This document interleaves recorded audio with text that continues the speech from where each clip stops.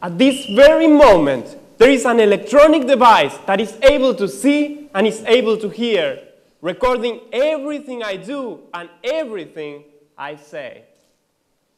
But unless you have one hidden in your pocket, there is no electronic device recording my smells.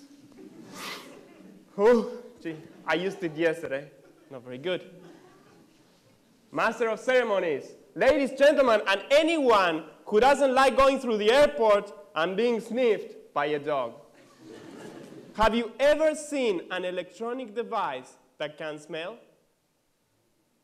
Electronic noses or cyber noses exist, but the reason you haven't seen them around is because they are not very good or they are very big. My PhD research is about trying to make a portable cyber nose by using smell receptors from insects. Insects have an exquisite sense of smell, and they smell with their antennae.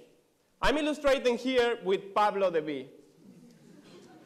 In their antennae, Pablo the bee and other insects have smell receptors with the function to capture smells floating in the air. We also have smell receptors, but can you guess where we have them? In our nose, thank you.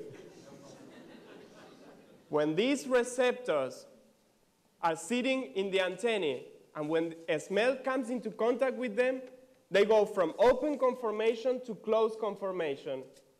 That is the signal that tells the brain that a particular smell is there because the receptor has captured it, and the brain can detect that the receptor has changed conformation. If that smell is coming from a flower, Pablo the bee will move closer to the flower. But if that smell was coming from a predator, Pablo the bee will fly away.